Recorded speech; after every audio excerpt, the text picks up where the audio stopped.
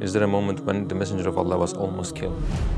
Did the Prophet ﷺ ever make jokes, or was he always a very serious person? How did the Prophet Muhammad, peace be upon him, die, and what was his last words? The Prophet ﷺ was taking punches, was getting spit at, was being hit with shoes. There was no Khadija radiallahu anha to receive the Prophet ﷺ, Zamiluni, after that trip. There was no Abu Talib to say, I'll protect you from the people of Mecca now. It's enough. You've been hurt by these people so long, all of the rejection. Mecca is done, Ta'if is done. What good is left in these people? And the Prophet ﷺ said that maybe from their children there will be those who say, La ilaha illallah. Every stone that hit him in Ta'if hit him for me. If the Prophet ﷺ still had faith in humanity and his ummah to grow out of that, then it becomes very, very, very different. So, Jazakallahu khaira ya Rasulullah, Jazakallahu khaira. Assalamu Alaikum, Sheikh Omar Suleiman. Wa alaikum assalam wa rahmatullahi wa barakatuh. As towards eternity, we thank you so much for hosting us at Yaqeen campus in Dallas. Jazakallah khair. Welcome to my side. Welcome to Texas. Alhamdulillah. We have some questions about our Prophet, our beloved Prophet ﷺ today. And I want to start by the first one. I once heard a saying that the prophets are the ones who suffer the most in this world. We hear that the Prophet ﷺ also suffered great calamities. Which period do you think was the heaviest one for him? SubhanAllah, when it comes to the Prophet ﷺ, indeed he suffered in every way, and he had a share of every prophet's suffering before him. And so that's why the stories of the prophets before him affected him so deeply. Like if you think about Sayyidina Yusuf alayhi salam, the Prophet ﷺ was the most beloved son of Mecca, and then he was thrown away by his brothers, and then he was taken by another land after estrangement as a leader, and then he came back and he forgave his brothers. When Maryam alayhi salam was slandered, the Prophet ﷺ was slandered despite his purity, and Allah subhanahu wa ta'ala absolved him from that slander. Musa alayhi salam, Isa alayhi salam, La takunu kalladhina adhaw Musa, don't be like those who hurt Musa alayhi salam. So the Prophet ﷺ had a share of every prophet's trials before him. But as Ibn Mas'ud radiallahu anhu was touching his body with the fever, and he said, it's so hot. SubhanAllah, like how can any human being bear the heat of the fever? The Prophet ﷺ said, ذَلِكَ بِأَنَّ لِي أَجْرَيْنِ. That is because I have ajran, 2 rewards. So double the reward, double the test. His most difficult trial though, is not the one that was physical. So Aisha radiallahu anha asked the Prophet ﷺ if Uhud was the worst day of his life. Why? Because his teeth were knocked out, the blood was all over his face, he lost his companions in martyrdom and shahada in the battlefield. It was a very difficult day. And he said, no, it was Ta'if, Am al-Huzn, the year of grief. When the Prophet ﷺ was alone and he is walking away from a people and they're not even acknowledging him. Before they stoned him, before they spit at him, before they punched him, alayhi salatu wassalam, he had a lot of hopes in them. He thought that this was going to be the answer to his dream. And you know, when you have high hopes and expectations, the hurt and the pain of disappointment is more. They wouldn't even talk to him. They were talking about him as if he's not in the room. And that's the most hurtful thing for you, when people talk about you as if you're not even in the room. Say, who is this man? And I'm not going to talk to him. They mocked him, and then they lined up the 2 rows of the people, the hoodlums and the children of Ta'if, to stone him, to spit at him, to beat him, sallallahu alaihi wasallam. For a span of over 20 kilometers, the Prophet ﷺ was taking punches, was getting spit at, was being hit with shoes. And you can imagine that he remembers, alayhi salatu wasalam, the things that were said to him that never got recorded in the books of seerah, because only he heard those insults, alayhi salatu wasalam. And then he said, I found myself completely alone, you know, in this strange garden in Qarn al-Ta'alib, and that's where the Prophet ﷺ makes his famous du'as. But you know what's amazing, subhanAllah? 2 things. Number 1, there was no Khadija radiallahu anha to receive the Prophet ﷺ, Zamiluni, after that trip. There was no Abu Talib to say, I'll protect you from the people of Mecca now. And that's why Am al-Huzn, he lost Khadija radiallahu anha, and that was compounded by the pain of humiliation, of oppression from the people of Ta'if.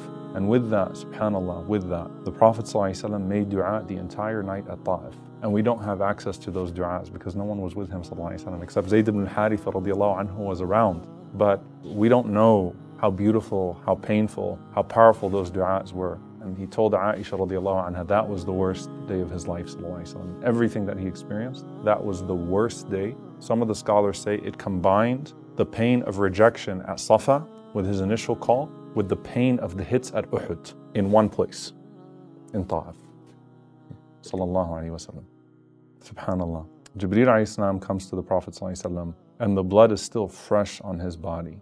the insults are still fresh, and Jibreel alayhi salam introduces the angel who moves the mountains to the Prophet ﷺ and says, I can crush all of these people between al-Akhshabain. That's not just the people of Ta'if, by the way, it's also the people of Mecca. So everyone between those two mountains, meaning it's enough. You've been hurt by these people so long, all of the rejection.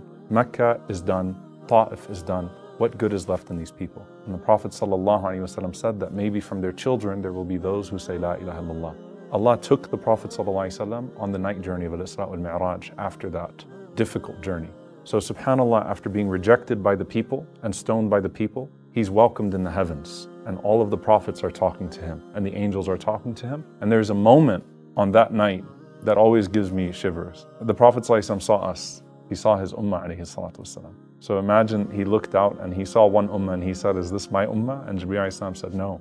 He turns him and he shows him an ummah that was twice as big, that was much bigger than the ummah of Bani Israel. He says, this is your ummah, ya Muhammad sallallahu alayhi wasallam. So Rasulullah sallallahu alayhi wasallam looked out at that ummah. In that ummah, there are descendants from Ta'if, descendants from Mecca, and then people from all over the world, all generations that speak different languages and look different, but they're all united by La ilaha illallah Muhammadan Rasulullah. And he was looking at us sallallahu alayhi wasallam, and you wonder, at times, did the Prophet sallallahu alayhi wasallam see me? Did the Prophet ﷺ recognize me? Did I stand out to the Prophet ﷺ? And may Allah Azza wa Jalla make it as such that if we'll never know here, but we will know. We ask Allah that when we meet him at the Kawthar, at his hawd, at the Kawthar, inshallah, that the Prophet ﷺ be excited to see us as we're excited to see him, sallallahu alayhi wa sallam. When he brought Islam, almost all of his tribe rejected him. Didn't they try to assassinate him? Is there a moment when the Messenger of Allah was almost killed? So the Prophet ﷺ was almost killed multiple times. When you have a beast like Abu Jahl, he's the Fir'aun of this ummah. Abu Jahl was the first one to normalize the shedding of the Muslim blood in the haram and outside the haram, shedding the blood of the Muslims. And he wanted the Prophet ﷺ dead. And there were times that he contemplated it and he even thought about crushing the Prophet ﷺ in his sujood. And Abu Jahl was a huge man, the size of Umar ibn Khattab radiallahu anhu. His body was huge, physically a large man. And the Prophet ﷺ said if he does it, then Jibreel alayhi salam would have killed him. If he would have tried to do what he said he was going to do that day, Jibreel would have taken him at that moment. But there's the attempt on the Prophet ﷺ that obviously takes place during the Hijrah. And a Fir'aun is not someone who's just physically oppressive. He's also someone who's psychologically oppressive. You look today at the Fir'aun of the world in Israel and what they are doing. Netanyahu is a pharaoh. He's not just playing physical games, but also the psychological games and tactics, right? And so Abu Jahl came up with this idea of having multiple tribes, right? And the elders of Quraysh had this idea of having multiple tribes to kill the Prophet ﷺ so that they could spread the blame amongst them so that no one group could be blamed. And Allah subhanahu wa ta'ala saved the Prophet ﷺ on that day. They intended to kill the Prophet ﷺ on Badr. They intended to kill the Prophet ﷺ on Uhud. The one man who was killed by the hand of the Prophet ﷺ, Ubay ibn Khalaf, there's only one human being the Prophet ﷺ ever killed with his hand. And the Prophet ﷺ said the worst person is someone قَتَلَ نَبِيَهُ, who kills his prophet, أو قَتَلَهُ نَبِيهُ, or his prophet kills him. And in his ummah there's only one person he ever killed. And it was Ubay ibn Khalaf who swore that on that day of Uhud, I would not survive if he survives, meaning one of us is going to die. And the Prophet ﷺ threw a spear at him as he was charging that just nicked him at the side of the neck. And it wasn't even a severe wound. And he started to say, قَتَلَنِي مُحَمَّدْ قَتَلَنِي مُحَمَّدْ. Sallallahu alayhi wa sallam, that the Prophet ﷺ killed me, the Prophet ﷺ killed me. And they said, no, it's just a light wound. And subhanAllah, the wound was infected and he died from it. The one man, the Prophet ﷺ, rahmatan lil alameen, a mercy to the world, ever killed with his hand, sallallahu alayhi wa sallam. But they tried to kill him in Uhud. They wanted to kill him in Khandaq. It was a genocide attempt in Khandaq, right? To circulate Medina from all directions and to force them into a tight spot and then to sacrifice them all to their idols. They wanted so many times. Even at Fatih Mecca, some of them were still plotting to kill the Prophet ﷺ. So multiple assassination attempts. But with that, look at the tawakkul of the Prophet ﷺ. Look at his trust. When there was a noise that would be heard outside of Medina, if you ran to the outskirts of Medina before anyone else got there, the bravest people of this ummah, they would see Rasulullah ﷺ on his horse with his sword unsheathed, protecting the people of Medina. So the Prophet ﷺ was not afraid because he had trust in Allah subhanahu wa ta'ala. He knew that his life and his death were all in the hands of Allah subhanahu wa ta'ala. And so he's not worried about that. Alayhi salatu wasalam. Ali radiallahu anhu says, when the battle used to become tough, we used to get behind the Prophet ﷺ in the battle. But the Prophet ﷺ would not kill. He would disarm and he would fight forward, but he wouldn't kill sallallahu alayhi wa sallam, except for Ubay ibn Khalaf for the oath that he took to kill the Prophet ﷺ. Did the Prophet ﷺ ever make jokes, or was he always a very serious person? This is one of the most amazing things about the character of the Prophet ﷺ. If someone buries 6 of his 7 children, 2 of his wives, Khadija radiallahu anha, then Zainab bint Khuzaymah, has lost his father before he was born, then his mother, then his grandfather, then his uncle, has lost Hamza radiallahu anhu and seen him shredded to pieces, has lost all these people around him, has been oppressed this way. You would think this person would be a jaded person. But the Prophet ﷺ was bassaman lahakan. He would always smile and make other people smile, and he would always laugh and make other people laugh. But the Prophet ﷺ had a dignified laughter. When he would laugh, ﷺ, it was a wider smile, so you could see the back of his teeth. So it wasn't like an audible, obnoxious laugh. It was a dignified laugh. And the believer's laugh, as Hassan al-Basri rahimahullah says, is a dignified laugh. It's not a laugh of ghafla, of heedlessness. Because the Prophet ﷺ's heart was always attached to Allah subhanahu wa ta'ala. So the laughter is also prophetic. But he was always smiling, sallallahu alaihi wasallam, and he was always laughing, alayhi salatu wassalam. But his laughter was dignified and his jokes were pure, sallallahu alaihi wasallam. And there's something deeply profound about that the Prophet sallallahu alaihi wasallam would not lie, he would not taunt, he would not mock. Usually our jokes come at the expense of the other person. When the Prophet sallallahu alaihi wasallam joked with you, he made you feel better about yourself. You know, when we joke, we put each other down.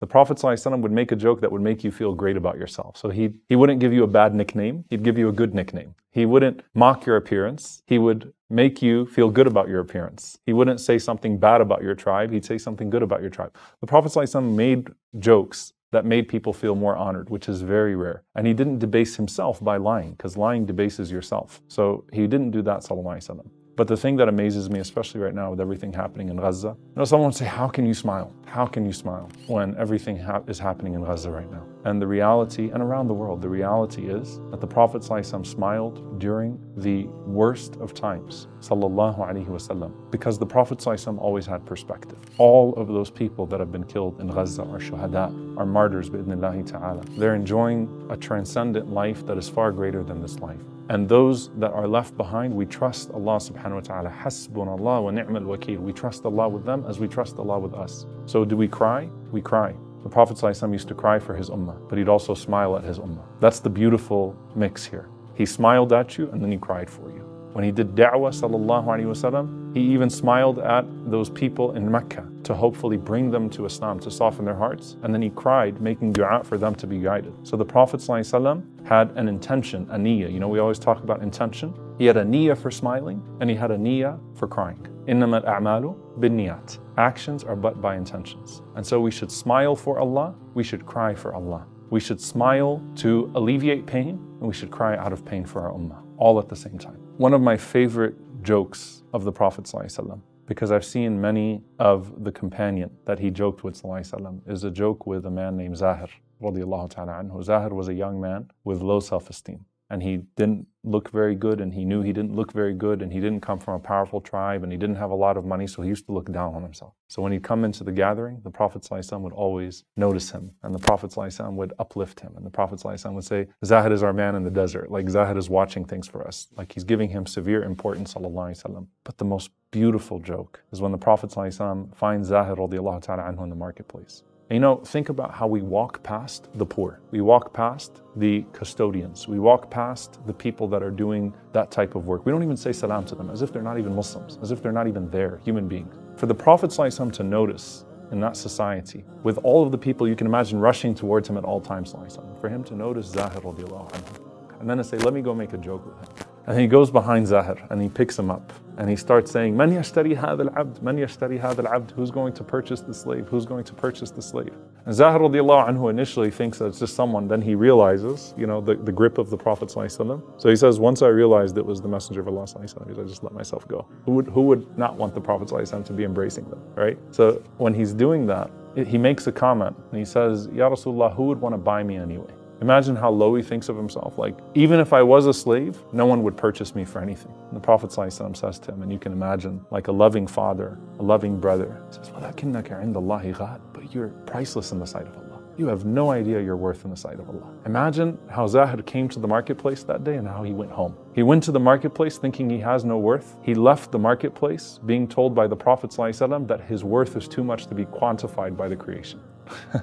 that in the sight of Allah, he's worth so much. And the Prophet ﷺ was the opposite of every bad quality in the Qur'an, and he was the manifestation of every good quality in the Qur'an. So when Allah says, "La yaskhar qawmun min qawm," don't mock people, don't belittle people. The Prophet ﷺ hated mockery. And the Prophet ﷺ was ala khuluqin azim, on an exalted standard of character, and he wanted to bring everyone to a higher level of akhlaq. So the time when Ibn Mas'ud radiallahu anhu, his legs showed, right? And they were so skinny, and some of the Sahaba laughed at how skinny his legs were. The Prophet ﷺ said, "Why are you laughing?" "Ya Rasulullah, look how skinny his legs are." He says, "Those two legs are the size of Uhud on the day of judgment." Can you imagine a man walking around with legs the size of Uhud and being placed in the mizan, the scale of good deeds, with Uhud as his legs? So the Prophet ﷺ hated mockery, and most of our jokes entail mockery. And the Prophet ﷺ never humiliated. He always honored. And our jokes should also be jokes that honor people, not jokes that degrade people. If you were given 1 minute in a Super Bowl commercial to tell millions of people about Prophet Muhammad ﷺ,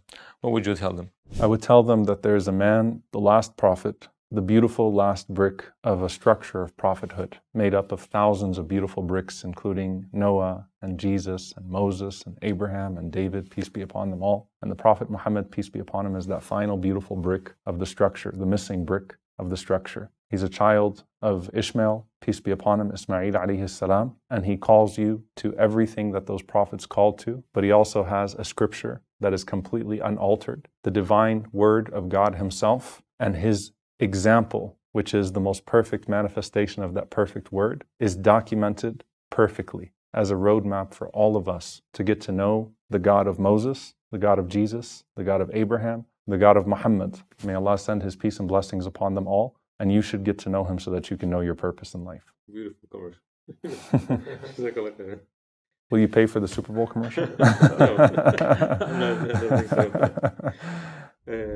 The Prophet Muhammad ﷺ was also inviting Jews and Christians to Islam, and we know that the coming of Muhammad, peace be upon him, is written in their holy books as well. Why did the Christian and Jewish scholars of that time not believe in him?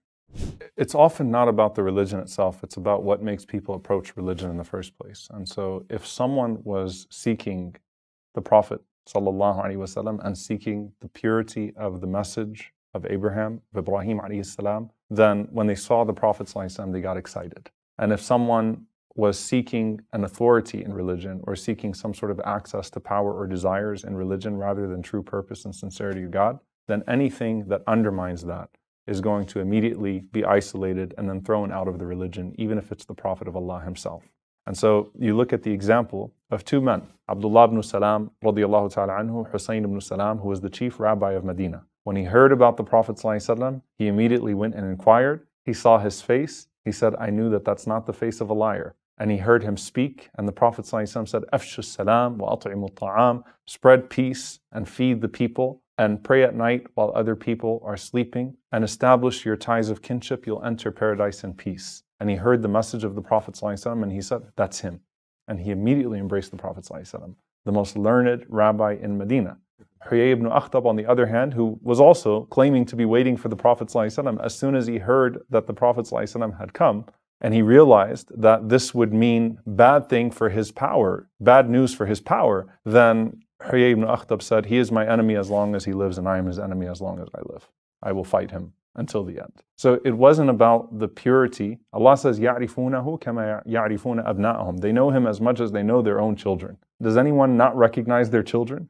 They recognized him right away. But the difference between Najashi and Abyssinia, who bore witness that not only was he the Prophet of Allah, and Najashi is a learned Christian scholar whose eyes swelled with tears, and who sent a message to the Prophet ﷺ and said, "If I could come to you and carry your shoes, I would, but I have a responsibility here in Abyssinia." The difference between him and Heraclius in Rome was not the lack of recognition. It was the willingness to sacrifice on one hand and the lack of willingness to sacrifice on the other hand. They both knew he was him, sallallahu alaihi wasallam. And so what I say to people is that, look, if you're really seeking the faith of Abraham, the message of Jesus, the message of Moses, the message of Muhammad, the message of the prophets, may Allah's peace and blessings be upon them all, then it is upon you to seriously inquire into who he was, peace and blessings be upon him, into the claims to prophethood, into the proofs and evidences that he presented, and do so with an open mind and an open heart. And it is very hard to study the dala'il and shama'il, the proofs and character of the Prophet Muhammad ﷺ, and walk away and say,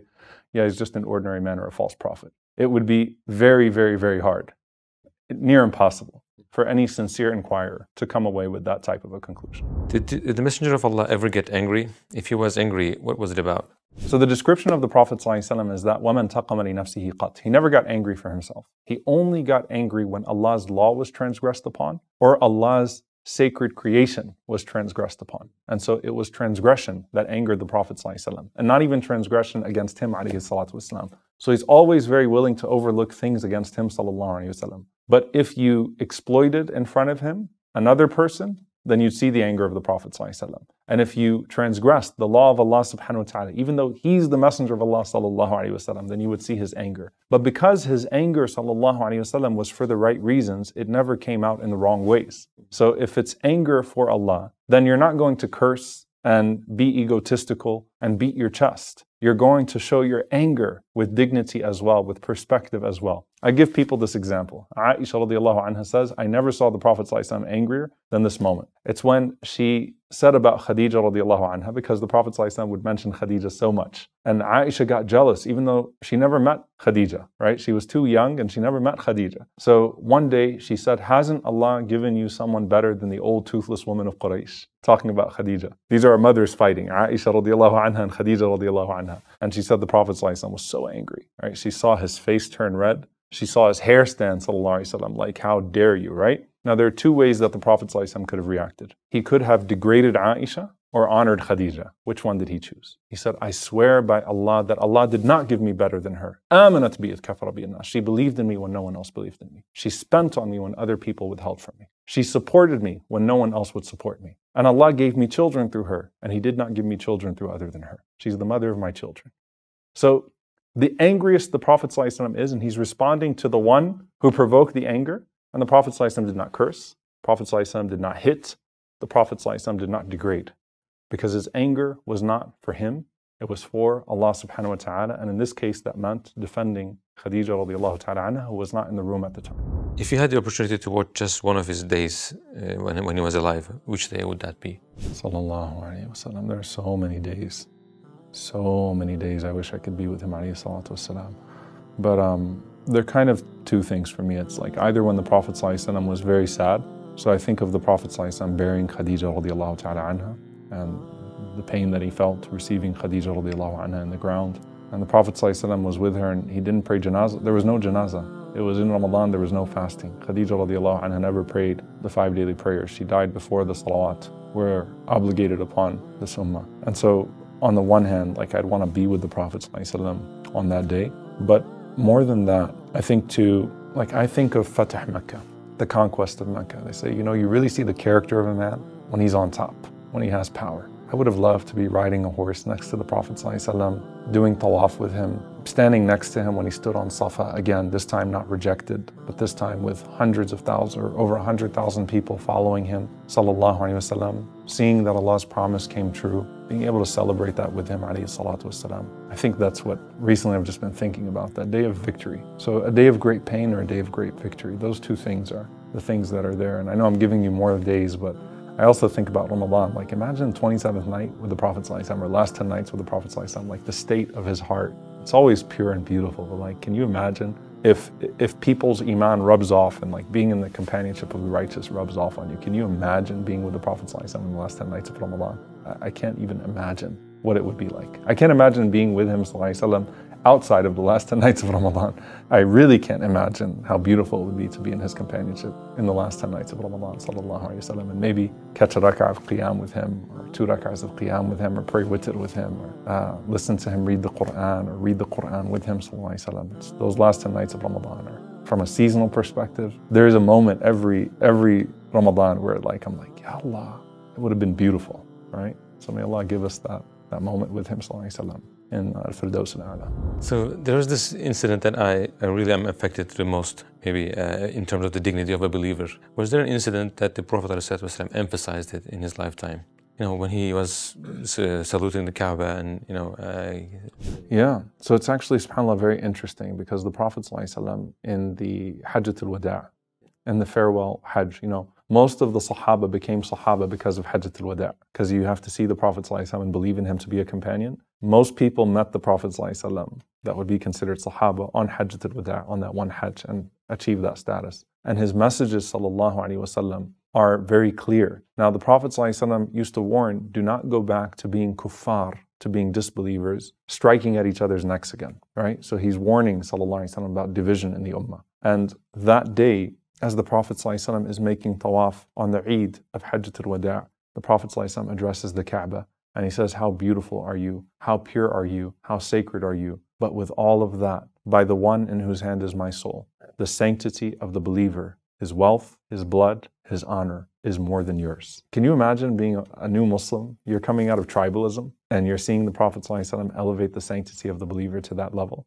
So don't you dare go back to striking each other's necks and killing one another and fighting one another, because the message of Tawheed, the oneness of God, unifies and it allows us to melt our differences through that transcendent cause of Tawheed. That Tawheed overtakes it all. وَاعْتَصِمُوا بِحَبْلِ اللَّهِ جَمِيعًا. All of you grab onto the rope of Allah. The rope of Allah is the Qur'an. Transcends all of our differences. So, O Ummah of Muhammad sallallahu alaihi wasallam, do not go back to fighting each other the way that you used to before this religion came. If the only thing the religion has become to you is another tool for division and ego and agenda and cult and tribe, then you're failing to internalize it properly. This deen is not a tool for you. This deen is a way by which Allah subhanahu wa ta'ala unites an ummah and makes us one. And so that's the message of the Prophet sallallahu alaihi wasallam, the dignity of the believer. Can you imagine if we saw someone attacking the Kaaba, what it would provoke in the ummah of Muhammad sallallahu alaihi wasallam? You're seeing the Kaaba being destroyed every day in Gaza. Every single day on your screen, you're seeing it be destroyed in Gaza. That should provoke something in each and every single one of us. That's the honor of a believer, the blood of a believer, the property of a believer, just being taken away right in front of us all the time. May Allah subhanahu wa ta'ala forgive us for our incapacity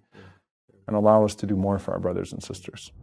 How did Prophet Muhammad, peace be upon him, die, and what was his last words? The Prophet ﷺ died of a sickness when he was 63 years old, and his last words were spoken in the lap of his wife Aisha radiallahu ta'ala anha, when the fever had become severe and the angel Gabriel had entered upon him.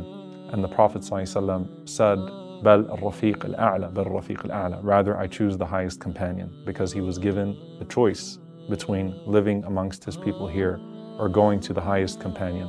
And he chose the highest companion. And he recited verses and words to that extent. And so his last words were words of glory and words of longing to be with the Lord who sent him here in the first place. Last question. If Allah grants you Jannah, inshallah, and you see the Prophet ﷺ for the first time, what would you want to say to him?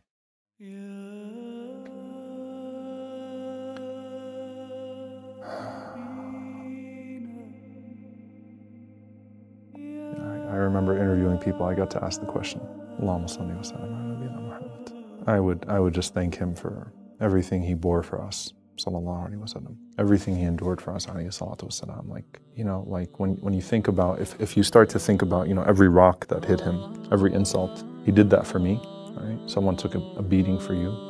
Why did he have to lose Khadija radiallahu anha and Abu Talib and lose his reputation in Mecca for those days and suffer all of that?